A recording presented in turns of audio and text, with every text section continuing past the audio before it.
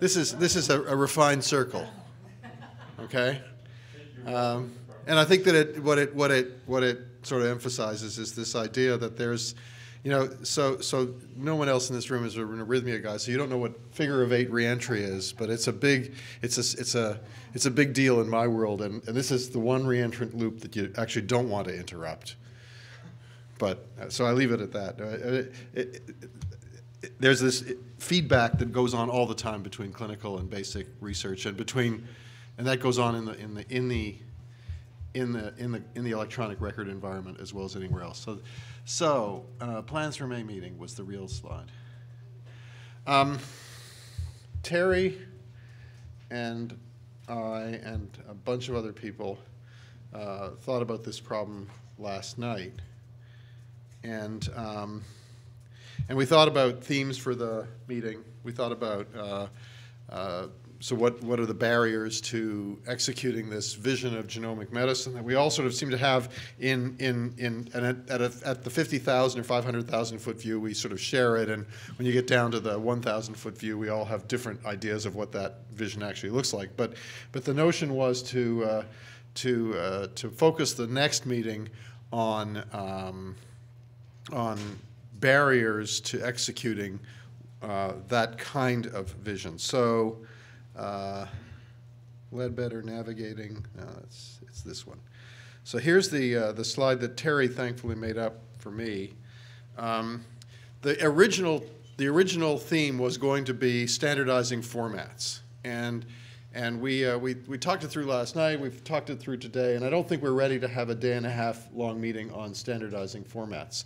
And this is a proposal. This is not. I don't think this is written in stone. This has been bothering me the entire meeting. This electricity keeps on bouncing back and forth on this laptop. So the notion was to focus on the barriers and how we might address them. One of the barriers that we keep on hearing about, but I don't think we have a good sense of how it really works in real time, is the payers. I added the pharmacy benefits people to this list after we had spoken last night, and then perhaps CMS is the sort of ultimate payer. We talk a lot about CLIA and what that means, but we thought it might be useful to hear from people who actually set those standards, and then some of the genomic reference expertise as a way of dealing with, again, another barrier to incorporating genomic information into the flow of clinical health care. The notion of seeing some early deliverables at the May meeting is written down on this slide. I won't say who wrote it down because we all take. I'm standing here presenting it, so I have to take some credit for it. I already see Debbie nodding her head no. Oh no, it's a weird list. Sorry. Well, I think the way to think about this is to think about what it is we want to accomplish as a group, and what it is that what we could do is to think about the barriers to executing the visions that we have, and then deal with them.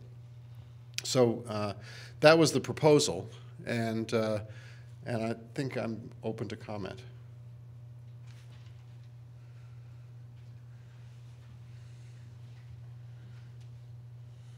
Boy, I was about to say, not even Mark Retain has anything to say, but I just spoke too soon. Mark. I would be interested in hearing from experts in genomics law.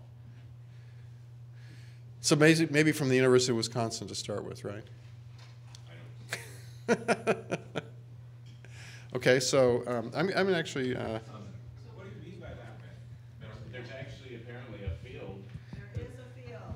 And what topic would you like to hear about? Well, I would like to hear, Yeah. for example, if there are research, say there's a research whole genome sequence, okay, and a patient's in a study, but their physician potentially has access to that information. Is that data, if that individual tried to apply for disability insurance, is that genomic information must that be turned over to the insurance company. Yeah.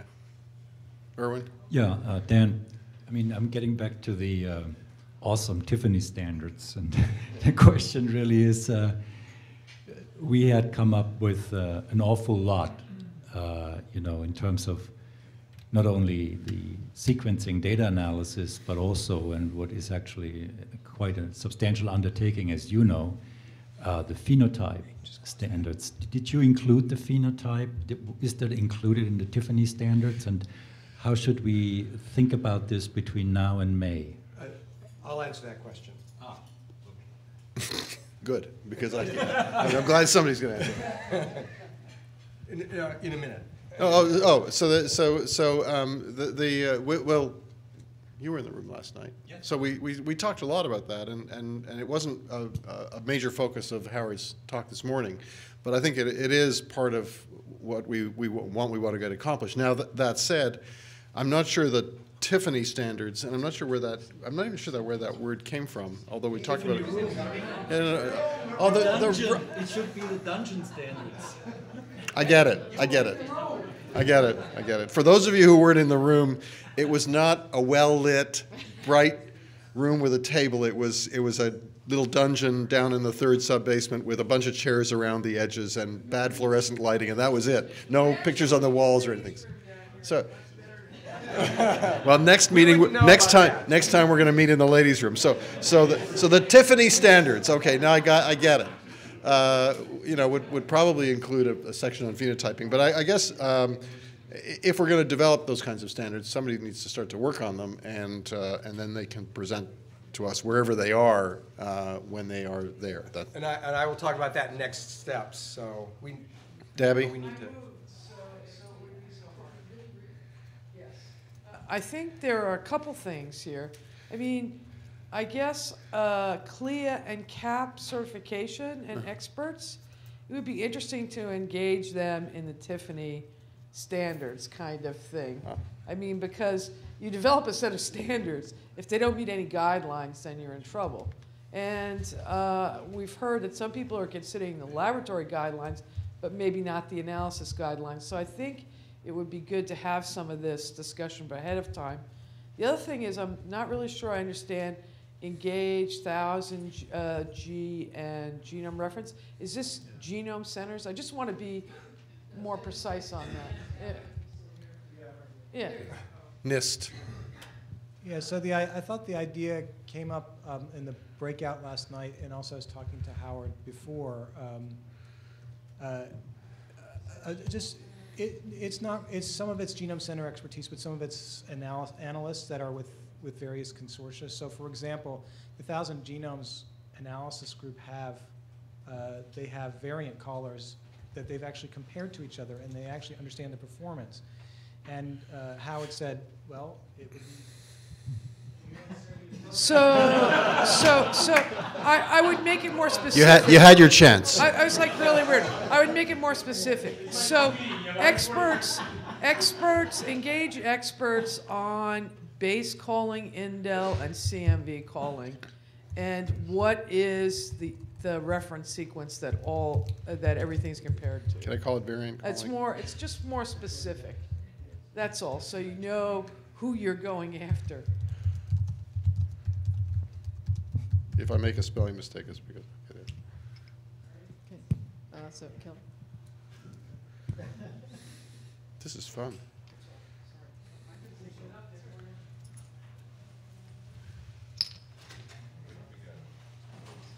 I might even make this a little more specific. So I think like these 10 genomes that people are talking about, I mean, I think one of the things that we've discussed at length in various sections of this meeting is the fact that we want to be able to combine data sets from numerous places that are generating cancer genomes for diagnostic purposes, for treatment purposes. And if we could get a set of 10 genomes that we would ask everybody to include. So if they're using the Illumina platform, it would be 10 Illumina platform genomes. If they're using the solid, then it would be 10 solid platform genomes that they would include in their analysis. So that eventually there will be the collection of these from various sites, I imagine, at some point in the future. And then when we could, it's going to be difficult to take that information that we get from people and standardize it. But if everybody had run through the same 10 genomes through their pipelines, then we would have at least an idea of where missing data and stuff of that nature might be in their analysis. More than just genomes, or you want to do RefSeq? Yeah, so, I mean, this is really a recommendation of the sequencing working group, and if I could get my computer to work, I'm having problems, but let me just try to see if I can get my thing loaded up here and then address that question. So I'm just going to save this. Save it, yeah. And we shouldn't have gone out of order. That messed things up. That's okay. Yeah, just in this CLIA CAP certification experts, I'm happy to have them attend, but the AMP and ACMG laboratory guideline development groups around exome sequencing, whole genome sequencing are probably the more expert group. So you want to include them, and often there's overlap in the individual people. Who? AMP. What? Sorry. You got all this done, okay. Yeah, and ACMG, in addition to CLIA CAP.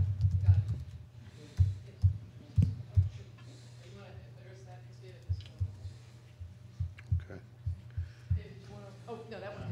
So towards the issue about the 1,000 Genome Project, and to follow on what Adam was talking about, this comes out of a conversation Scott and I had last night in the bar after you were all in bed. So it was alcohol induced. But sure the issue was one of the things that's happening as part of the 1,000 Genome Project and maybe other discussions that there's weekly discussions every week about analysis strategies.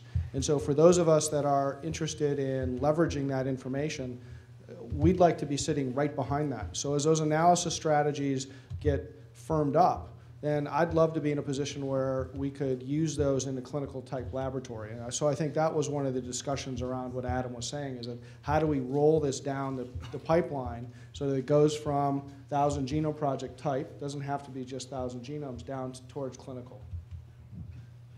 David first. So on the 1,000 genome side, those weekly calls do have comparisons. And what happens is immediately people who don't do as well start to make changes. And so one of the things that you emphasized was Cassava 1.8 is 1.8, whereas GA2K has, you can do a nightly AMPL, and the versions change quite a bit. And them getting the message of versioning and some of the needs that you might have would be something that's important, because I don't think they think about what you might be wanting on a clinical side, and they think nightly builds are great. So I think that's one of the issues, is that so that if we're not involved in the discussion, there's not some freeze points that could be then evolved downstream that could be used. So continual evolution is great, but if there could be some freezes, just like anything else that we freeze in the Genome Project, that then enables those of us that want to start implementing having that. So some discussion around how to do that, I think, is what we were trying to capture. I think there are certain things like SNP calling that's already very good on, say, GATK, and they could freeze that. Indel development, is maybe 80% accurate right now, and we're going to have to keep changing it until it's 100%. And then SVs is even, further away from that.